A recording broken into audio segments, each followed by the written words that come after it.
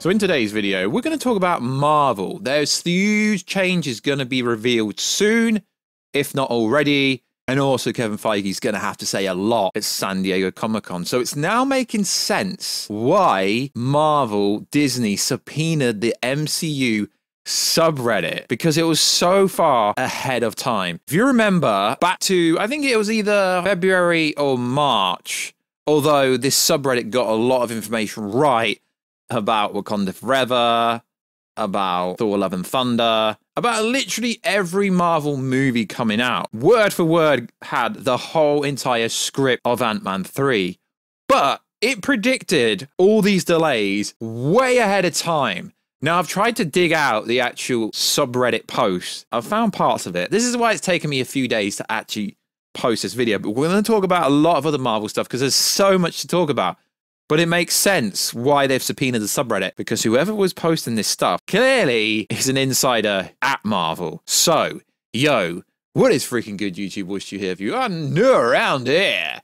Make sure to subscribe to never miss any of the Marvel, Kaiju, Monsterverse, DC-based content that I try to deliver on a daily basis. If you could subscribe to the channel, turn notifications on, and let me know, are you happy with these delays? It's a good thing because Marvel needs a lot of time to build up to Secret Wars. Also, if you could, check us out on Instagram if you want to see the beautiful face behind the beautiful voice, Wooshie. And also check us out on Twitter, WooshieG. Right, so this subreddit post posted a lot of stuff ahead of time. And of course, everything couldn't have been right. But the main narrative was that they would be delaying the Kang's Dynasty and Secret Wars. Kang's Dynasty 2026, Secret Wars 2027. Now, I can't find the date of when this was posted, but I believe it was at least 3 or 4 months ago. They got the year right, and they even got the date right. Yeah, they got the date right. Okay, not the date, they got the month right. Now, that's the important thing here. May 27.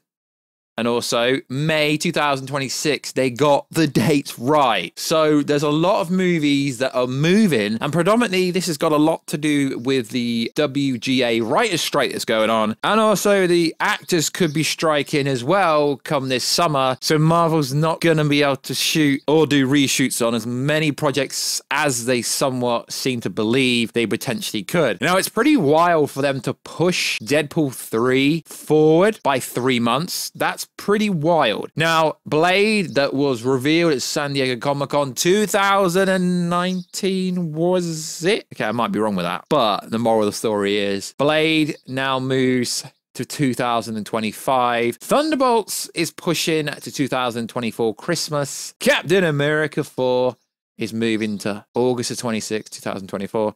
Now, this is never a problem, because the problem they've had since Endgame came out is continuity, quality. They've not really had a narrative standpoint, a narrative story that actually goes somewhere.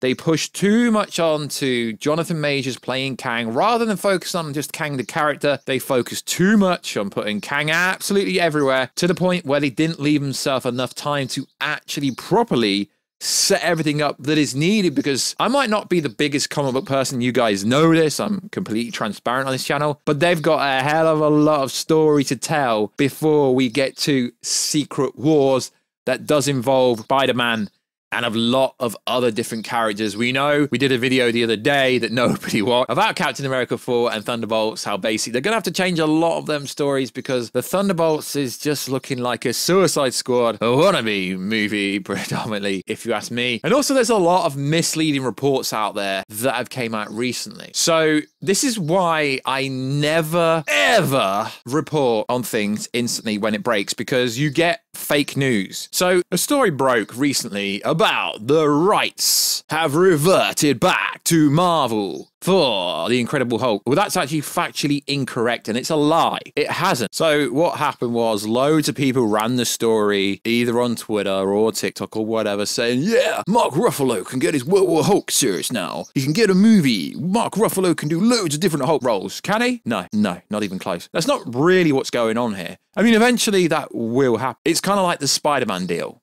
realistically. So according to the internet, and according to the best information, like, why am I talking like that? According to the best information I could find on the internet, it actually drops like this, okay? Let's break it down. So the film was initially released and distributed by Universal June the 13th, 2008, and the company held the rights to the title for 15 years. Now, in a notable shift, the rights have reverted to Marvel Studio, leading to the film's release on Disney+. So everyone thinks, yeah, they can do all this Hulk stuff now.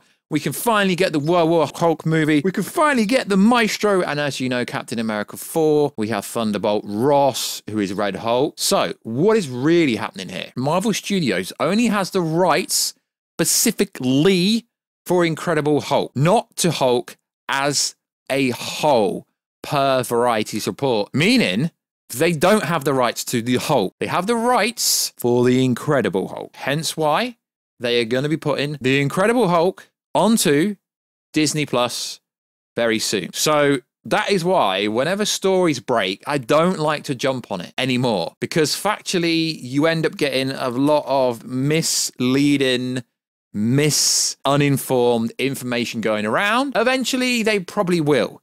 But it's actually hard sometimes to break down what the information says, because most of the time, the information that drops on Twitter or TikTok or Instagram is factually incorrect. So according to the original Marvel Universal deal for the whole theatrical rights, the distribution rights have now reverted back. The distribution rights. If you understand what distribution means, that basically means they just have the right to distribute said movie, realistically. They don't own the Hulk again. That is factually incorrect.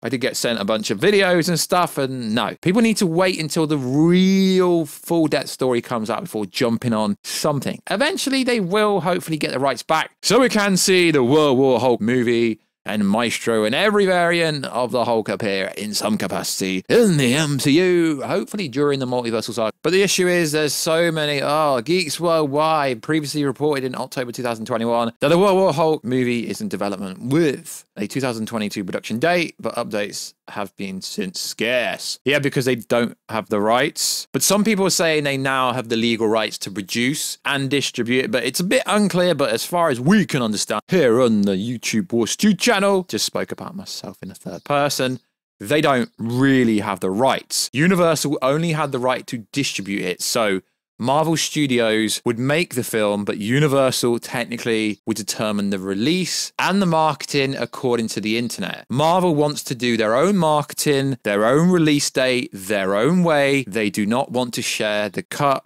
of any profits with anyone else. So I did come across this.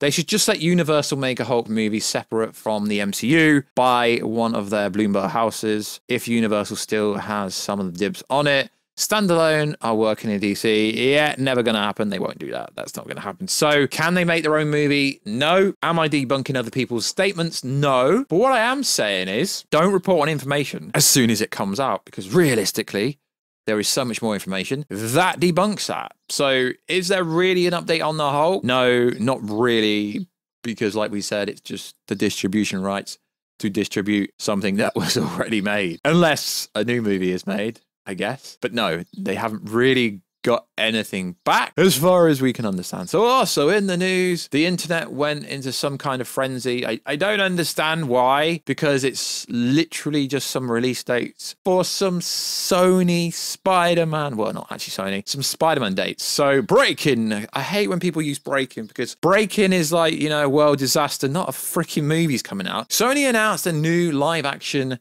Spider-Man film will release June the 27th, 2025. And most people are predominantly thinking that will be Spider-Man 4 as Venom. Let There Be War Stew. Venom 3 is slated for something different. So realistically, the Hulk right is pretty much the same thing as the Spider-Man deal that Sony has with Disney. So you're not getting your World War Hulk movie anytime soon, and you're not getting an Incredible Hulk 2 or 3, although that would be cool, unless Universal is the ones to make it. Because a lot of people don't realize, although Tom Holland's Spider-Man is in the MCU, it's actually a Sony Pictures, Columbia Pictures in collaboration with Marvel Studios movie. It's not actually, they're not actually Marvel movies. They are Sony movies in a roundabout way. Yeah, that's so freaking long-winded. Also in the news, Venom 3 looks like it is slated to release November the 8th, 2024. Why did we say this? Because as far as I'm aware, It's either already in production or is just about to go in production. But either way, it's looking like Venom 3 will come out next year and then Spider-Man 4 the following year. Across the Spider-Verse 2, which is called Beyond the Spider-Verse, is slated for next year, but that probably will be delayed. So yeah, it's going to be pretty cool to be a Spider-Man fan because there's also Madam Web, etc. coming out as well. Also in the news, let's go back to the first story about the leaks being right. That means Battleworld is coming, etc. There is a massive slate that was leaked on the subreddit like 3-4 months ago that also had, I don't believe this part, it had Avengers Forever, July the 30th, which was literally after. It's very interesting because on this list, it also had World War Hulk on there. But it also said born as a series, but turned into a film due to budget issues and Marvel not having the rights. So that's interesting. I'm not going to go over the full list, but also in the news, it's quite funny, is Spider-Man 4 was also slated for 2025 on this list. And it's looking like that's true. Also, it had Fantastic Four slated for 2025, even though it was previously slated earlier in the year. So if you, I mean, I could drop it down below if you want, but a lot of these mandates for release dates are actually turning out to be true. So whoever was posting on behalf of the MCU subreddit, they definitely work for Marvel. So loads of cool stuff coming in the next few years. I'm glad they've delayed some stuff because they need so much more time. After the poorly received Ant-Man 3, it looks like Jeff Loveness has left the project and is no longer writing it. So they had to delay the overall projects because they can't write anything at the moment legally. So it's going to push everything back at least 3 to 6 months because they can't write anything. They can't do reshoots unless they already pre-written before this strike. It's looking like the writers are going to stay in this writer's strike for a minute. It's also looking like the actors will be going on an actor strike very soon. Hollywood's going to be a freaking mess for a few years, and I don't think there's going to be many releases after this year because they haven't filmed much for next year. Okay, outside of the Disney Plus shows, Marvel's not got much more coming that's already filmed. The same with DC, really. So like always, guys, check us out on Instagram at WashU to see the beautiful face behind the beautiful face. Check us out on Twitter. Let's do G. And I'll catch you in another video very soon, guys. Catch you later.